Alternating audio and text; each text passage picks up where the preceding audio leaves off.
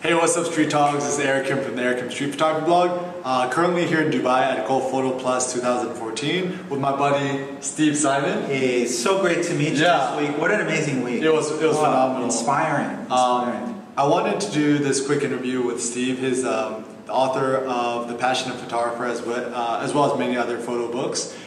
He's an accomplished, award-winning photographer, and he's done a lot of documentary work all around the world. And I had the chance to know him more as a human being, but still want to learn more about you and your photography and your life experiences. So, to start off, can you give us a brief, just a quick life story? Sure. Where you're from, how you got started in photography. Yeah, I mean, like you, I'm kind of a street photographer. I mean, that was my roots. I was born in Montreal, Canada, and when I was a young kid, I think 12, 13 years old, I would wander the streets of Montreal, inspired by Cartier-Bresson, because I had seen his work somewhere. The decisive moment? Oh my God, I mean, that was like the ultimate, just to wander around with your camera and take pictures. And, I've been doing that since I was a kid. I'm probably more passionate about it now than I've ever been. And it's a blessing to find photography at any time, but I feel really lucky to have found it so young. So, can you talk a little bit more about passion? So, you do a lot of workshops and you teach, and you've written your very well-known book, The Passionate Photographer. What is passion for you in photography? Yeah. Well, for me, passion is sort of tapping into sort of what you respond to personally. And in my workshops and in the book, I talk about considering trying to create a set of pictures that connect, so that each individual picture is strong. But then when you see the sum of the parts, there's even a greater communication that happens. Yeah, so you asked me about the passionate photographer, and I think that all of us that get into photography are passionate to a certain degree. But in my experience, where the work really starts to shine, and it was Deanne Arbus who said something to the effect that the more personal you make it, the more universal it becomes. So that is, the more you can sort of think to yourself, well, what is it that really I'm responding to on the street or in my life, and investigate that and start to do a set of pictures, so that in my experience the sum becomes greater than the parts. Each individual picture has to be strong, but when you start to put them together, you realize that, hey, these pictures are kind of saying the same thing, so I'm going to cast this one aside, and it forces you to maybe peel the onion and look a little deeper and move in a forward direction in your work. That's been my experience. And starting a project, be it a specific story or a theme or just, a feeling, that you're getting on the street, profoundly can accelerate your progress in photography. So really that's what it's about. It's worked for me, so when I'm doing workshops, I definitely want to encourage my students to do that. Well, so you talk about the importance of working on projects, and I definitely agree that projects are a great way for a photographer to, find more of his or her own voice and have something to say. I think the difficult thing is, for street photographers, as opposed to, let's say, more traditional documentary photographers, where, documentary photographer, I'm going to visit a family, I'm going to live with them for 2 years, I'm going to make a story, whereas street photography, it's a little bit more tricky, right? Because, you're kind of on the streets and there's like so much unpredictability. Can you share a little bit about how street photographers could better, and based on your experiences, create bodies of work or books or projects without having that sort of control that a documentary or a photojournalist may?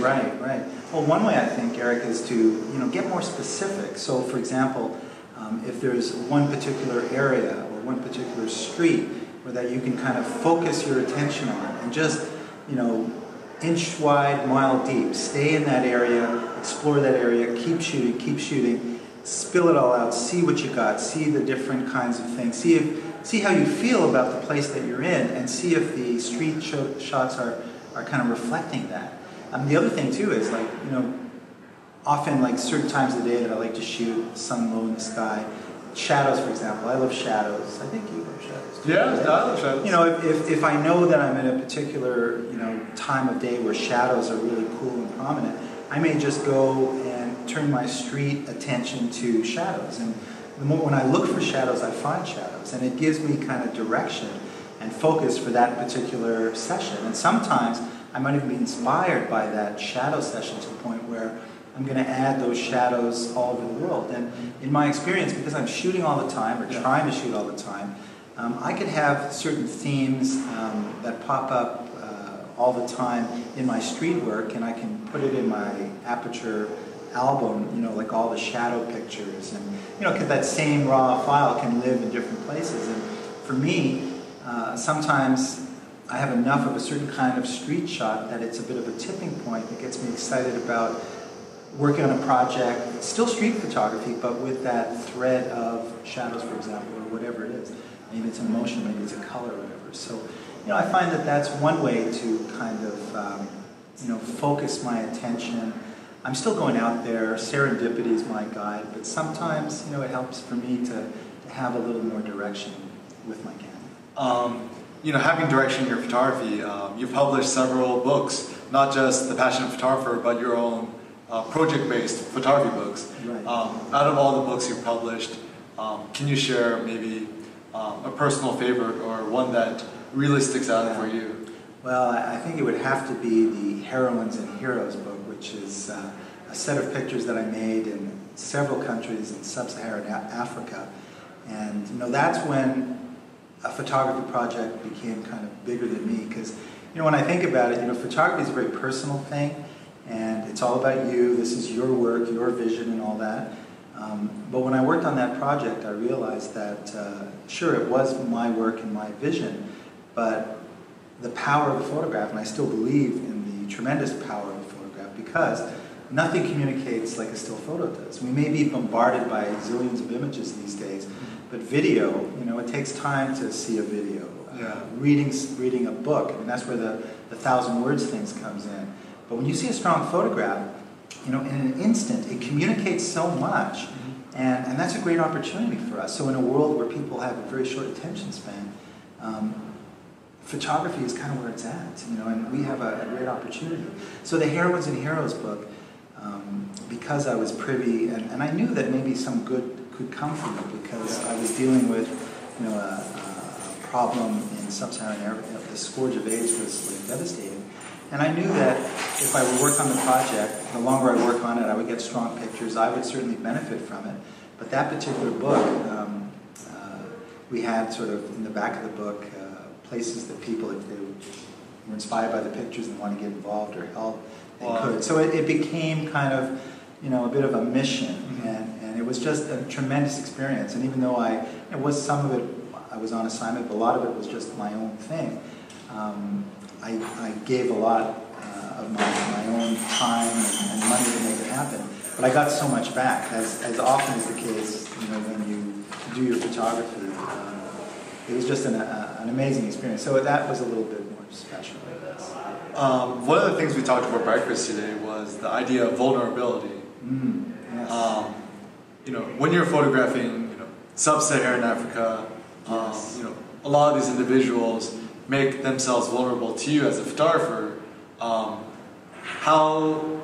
are you able to build a sense of trust with your subjects, especially when you're working on such personal projects like that? Well, I think for me, the main thing is that when someone lets me into their life, you know, they may be sick, and you know, they understand kind of what's going on.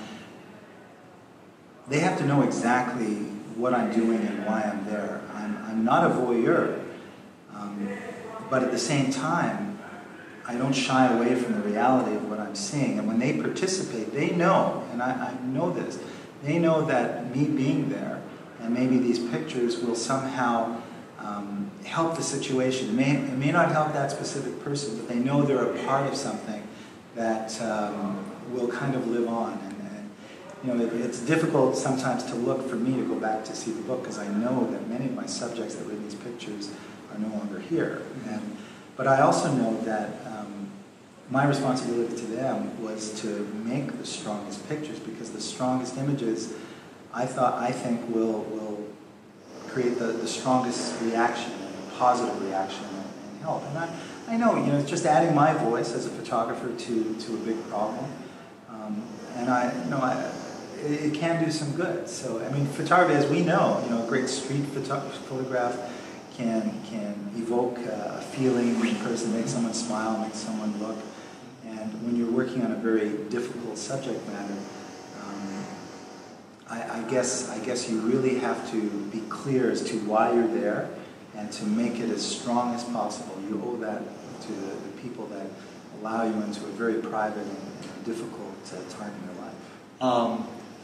Another thing that I really admire you is just like how you just, you've obviously been shooting for a long time now, but you still have this overwhelming sense of energy and enthusiasm for photography.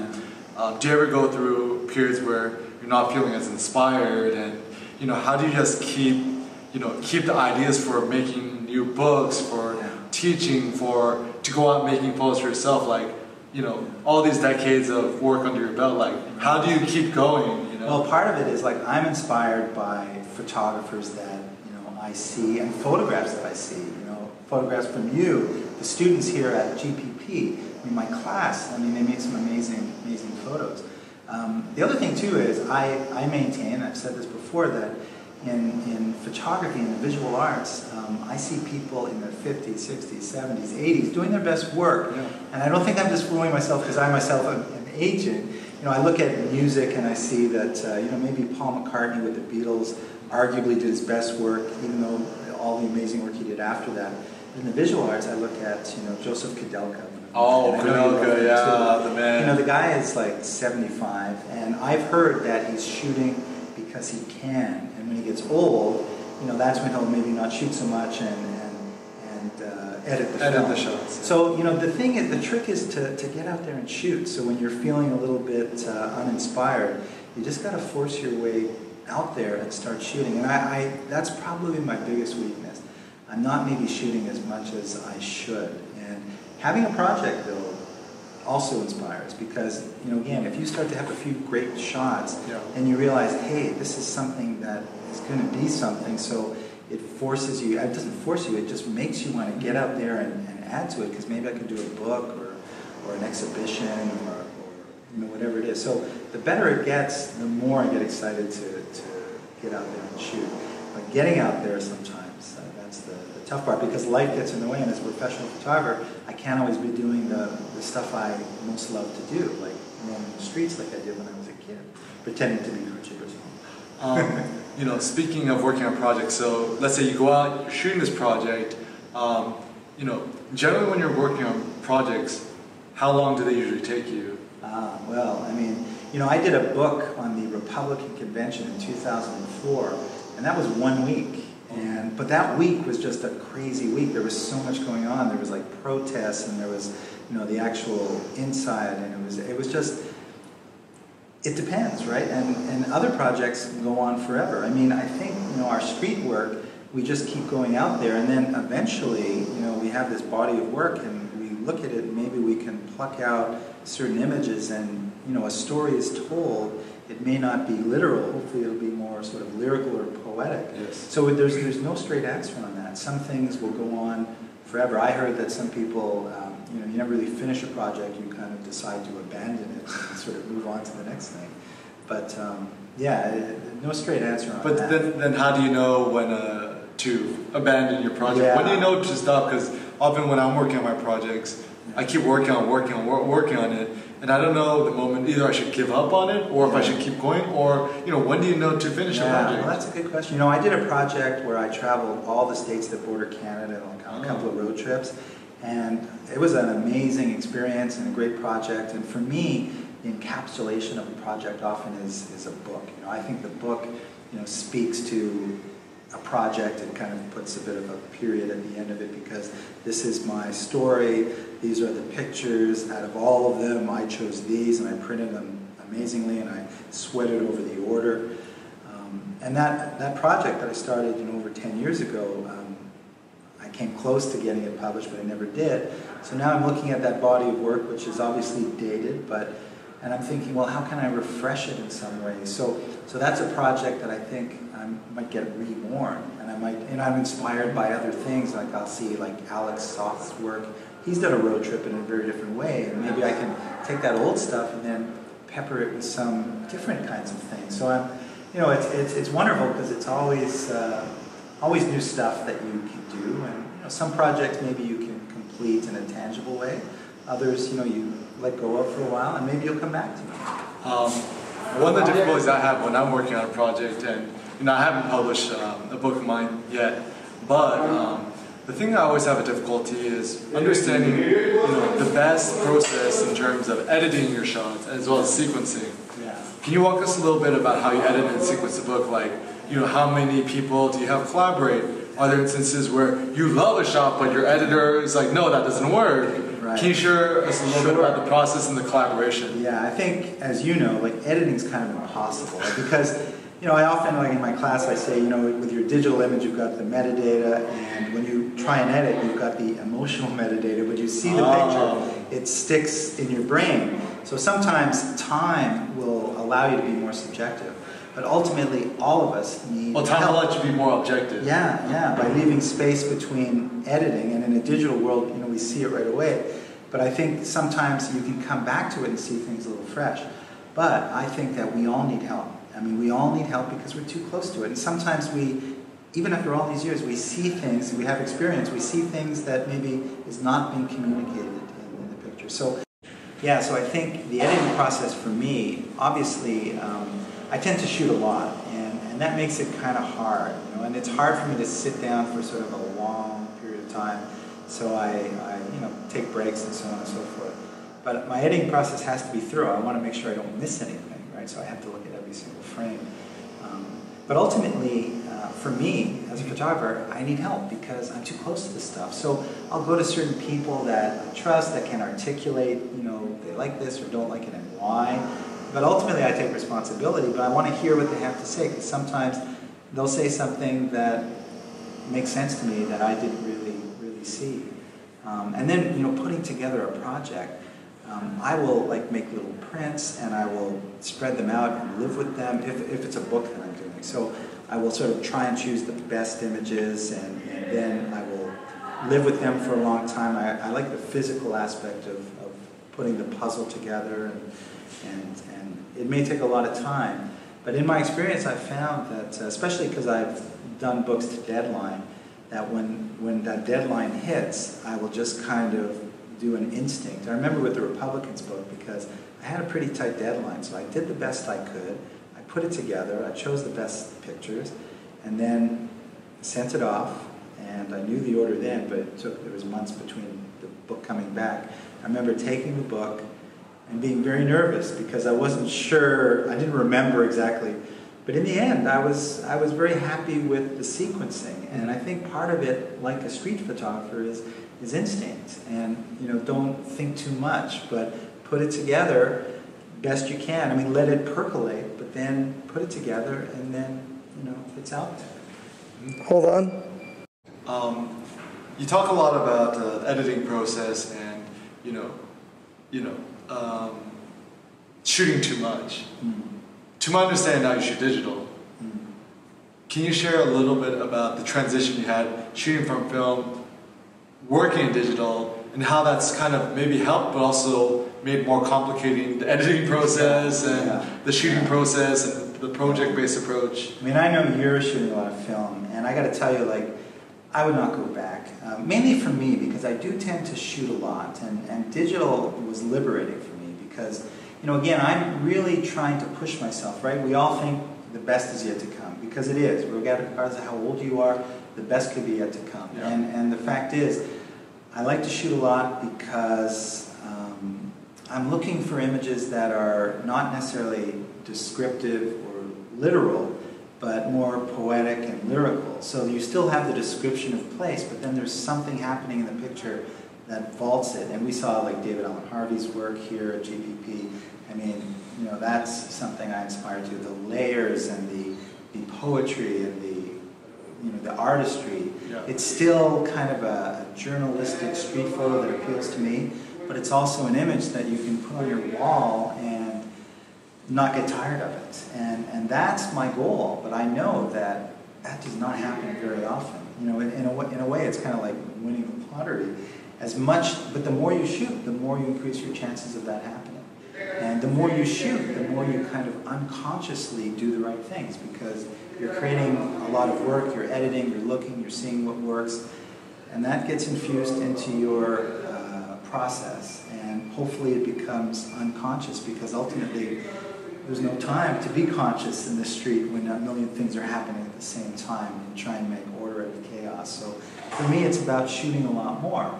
The negative side, of course, is that I end up having a long time and difficult time editing. Yeah. Now, when you're shooting film, you're not shooting the same kind of quantity, so I suspect it kind of sharpens your ability to kind of not overshoot and just kind of go for that moment. But for me, I guess I just don't have the confidence. I've always felt that way. I'm just overshooting, and digital doesn't cost any extra. Yeah. The only price you pay, I think, I guess, a few extra image and storage, and the editing process can be. But I really, I know that from one image to the next I'm just trying to squeeze the strongest image out of every situation that I go to. Editing is easy when you get that killer shot, right? It jumps right out. Anyone can do it. But most of the time, we're not in that space. We're dealing with a lot of images that are sort of cool, sort of good. Which ones and why? And that's, it's not an easy process. And you also talk a lot about, I guess, the inspirations from other photographers you get. Yeah. So you mentioned Alex Soth. Who are some other photographers that you personally get inspiration from, or other photographers you recommend? People interested in street, photojournalism, documentary to check out. Sure. I think we're kind of on the same page because, of course, I'm an avid reader of your blog, and I've seen all the 10 things you've learned from all these photographers. Yes. You kind of, one thing that I saw of yours recently when you talked about Eggleston, and that was something that I've heard the phrase before. This was the guy from National Geographic, Thomas Kenyon, used to be photo editor back in the day. He said, good color amplifies the content. And for me, as kind of a journalistic photographer, color can be difficult because it can be distracting often. So good color amplifies the content. So as you know, when you study Eggleston, for example, or Ernst Haas, and you see the color palette that they use, you can learn a lot from that. And I'm trying to learn about that because it's not something I've really consciously thought about. But I do love those ordinary pictures that have somehow, when you link them all together as a set, and that's my idea of passionate working on a theme, you have this amazing body of work that each picture might be very disjointed, but in some strange way it's the color often that's creating the mood and atmosphere that carries through the entire body of work. And that kind of consistency, I think, is really something to strive for. And the more you shoot, I think the more, sometimes we can't see our style because we're too close to it, but if I look at your stuff, I can see it maybe easier than you can, and maybe you can see mine easier than I can, because it's not a deliberate thing, it's just kind of organic and it happens. So like Eggleston, Haas for color, I like, Eugene Richards was a mentor of mine. He's an amazing documentary journalist. He gets so close to his subjects emotionally that, it's just, you wonder how he even does it. So I think there's a lot to be gleaned, and you can take little nuggets from everything that you see and somehow use it in a way that will be your own ultimately. That's the goal. Oftentimes there's a lot of street photographers out there trying to find more of their voice, trying to create strong images, get closer to their subjects, emotionally and probably physically. What are, as you're starting to wrap this up, I guess words of wisdom or things you wish you knew when you started off in your photography?